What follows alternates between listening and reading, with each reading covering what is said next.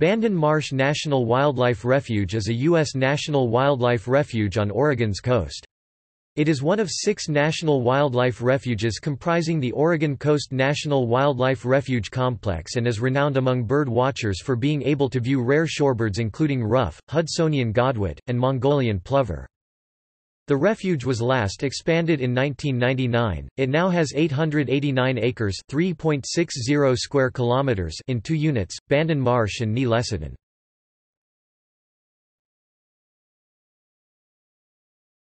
Topic: Recreation.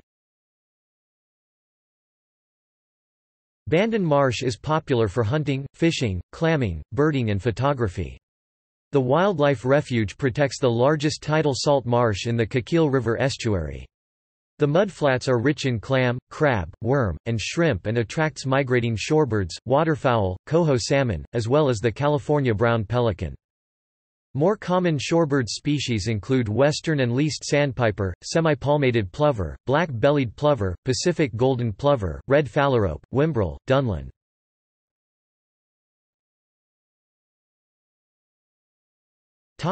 The Lesseton Unit. The Lesseton Unit is a habitat restoration project which will eventually benefit fish and wildlife. It consists of intertidal and freshwater marsh, and riparian land. It also protects a 4,500-year-old Native American archaeological site of the Coquille Indian tribe. The refuge is planning a marsh restoration for this unit where an influx of saltwater and freshwater will allow revival of mudflats and marsh plants, and interconnecting tidal channels will bisect the wildlife habitat south of the overlook deck.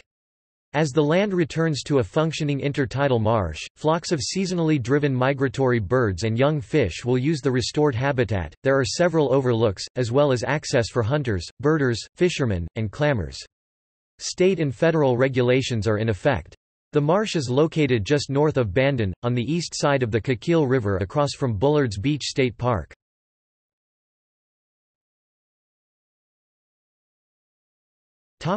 See also: List of national wildlife refuges, Natural environment, Nature.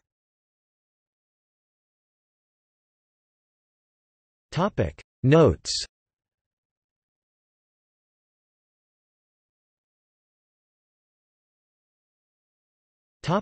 External links. Bandon Marsh Land Status Map. PDF. U.S. Fish and Wildlife Service.